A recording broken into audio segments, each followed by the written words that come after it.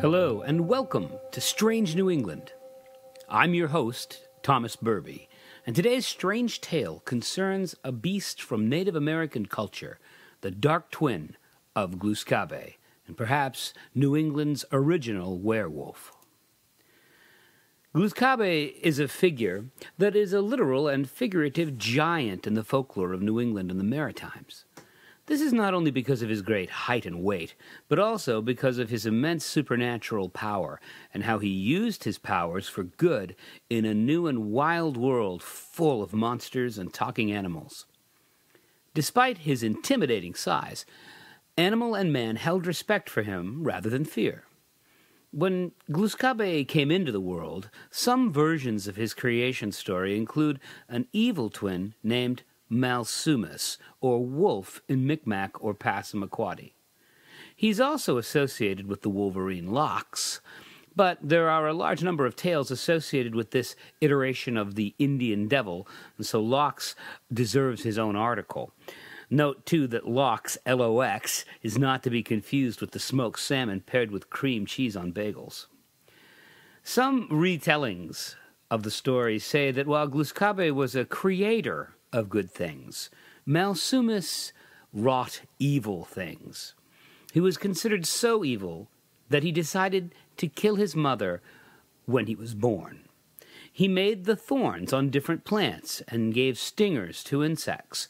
He fought Glukabe in a battle to the death at the dawn of time, and while he was slain in this first battle, he's destined to come back to life and fight Glukabe one more time at the end of the world. But there is a problem with this compelling narrative. Its authenticity has been the subject of debate. Native Americans from the Wabanaki Confederacy, who work to bring their traditions back to life, rarely retell this version, if at all. This story contradicts traditional Native American views on the wolf as an evil animal, and is rarely, if ever, a villainous character in the stories of the Wabanaki Confederacy or any other group of tribes. Our first record of Malsumis is from 1884. Charles G. Leland wrote and published The Algonquin Legends of New England. This volume holds 70 stories from Native American tribes in Maine and beyond, 9 members of the Passamaquoddy and Penobscot tribes, and 4 white people who worked with the tribes all helped contribute to this volume. Charles cited 10 written sources in his book as well. The book is available in the public domain and can be found on many websites. Being a thorough ethnographer, he gives credit where it's due. The following sources are attributed to the story that he mentions Malsumis in. Number 1, Mr. Edward Jock, an ethnographer who wrote down a retelling by a Micmac tribesman.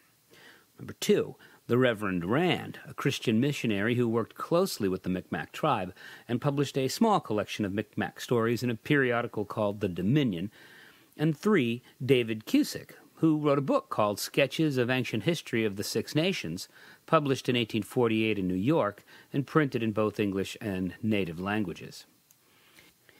These 3 sources are all either second-hand retellings by white men working in an academic fashion or as a missionary framing Christian ideas in a Wabanaki context. One source might be repackaging native culture to Christianize it, and the others might simply be misled by informants who told stories they thought their white audience would enjoy more than the actual stories. We don't have evidence to prove whether these motives were present, or if these were all cases of unintended misrepresentation. Either way, we don't even know if Glukabe's evil twin is even truly a part of Wabanaki tradition or not. To add to the controversy, his very name suggests that he was the creation of a Western rather than a Native American mind. Mal is Latin for ill or illness, while sumus sounds like a derivation of the Latin word summa, which roughly translates as complete or total. How easy would it be, then, for a less-than-objective ethnographer to create a name for a devilish creature and dub him Malsumis, or total evil? Here's the story that's at the center of the controversy. Whether it's authentic or not, it's still a compelling tale of sibling rivalry. The retelling does not have Glukabe as being made out of nothing, but gives him a mother, and this story begins in her womb. Both twins have enough sentience in their prenatal state to choose how they wanted to be born. Glukabe chose to be born in the usual way as any human being, showing a sense of humility. But Malsumis was said to have a sense of vanity and grandiosity that made him decide that a normal birth wasn't good enough. So, when it was his turn to be born, he burst out of his mother's side, killing her in the process. Despite this rough entry into the world, the two brothers had a surprisingly normal childhood, yet Glukabe didn't forget his mother's death and always held mistrust towards his more violent brother. When Malsumis asked his brother what could kill him, Glukabe decided that he had to lie to protect himself. So he told Malsumis that the only way he could die was if an owl feather stroked him. Malsumis then told Glukabe that the blow of a root fern was the only way to kill him. These two brothers held these secrets in a sort of cold war. Neither brother made a move against the other, and Glukabe because he was benevolent, and Malsumis because he feared for his own safety. A third trickster came into the picture to put an end to this uneasy truce. Related to the beaver for its bushy tail, Miko, or squirrel, talked Malsumis into killing his brother. The story gives an alternate and ominous name to this creature in English: the evil which was in himself. A possible way to interpret this phrase might be that there wasn't a third trickster, but that the squirrel instead was a metaphor for Malsumis' darker side. But here began a series of misadventures that could be interpreted as humorous. In the first attempt with the owl feather, Glukabe woke up angry. He then said that he'd lied the first time and told him a pine root was his weakness. On the next night, Malsumis attempted to kill his brother, but hit him with a pine root instead. Again, this didn't kill Glukabe, but made him wake up. This time, Glukabe didn't allow Malsumis a third chance and drove him off into the deep woods. Malsumis walked near a swamp where a beaver betrayed the weakness of Glukabe to him, a flowering reed.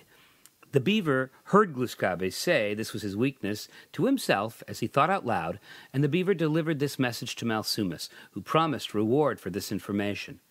The beaver declared that he wanted wings. Malsumis laughed at Beaver's request and walked away. Betrayed, Beaver wasted no time at Glukabe's hunting camp and told him of his betrayal. Frustrated, Glukabe took a fern root from a nearby plant and got up without a word. He used his strange weapon and struck Malsumis on the head, dead. Glukabe naturally was remorseful over this deed, though no one would blame him for acting in self-defense. Leland makes a comparison to Nordic mythology. He states that Malsumis is the Fenris in this true Indian Edda. This comment is made after Leland says there is a prophecy that the brothers will lock into combat one more time at the end of the world, much like the tale of Fenris and his prophesied devouring of Odin at Ragnarok, the fall of the gods. Whatever the truth behind this legend, it's clear that this evil twin has left his mark on the myths and legends of New England. Because his mere existence is a point of debate, it would seem that even invoking his name brings about confusion and contention. Maybe that's the true power of this being after all: to undo peace, bring conflict, and turn our understanding upside down. You've been listening to Strange New England.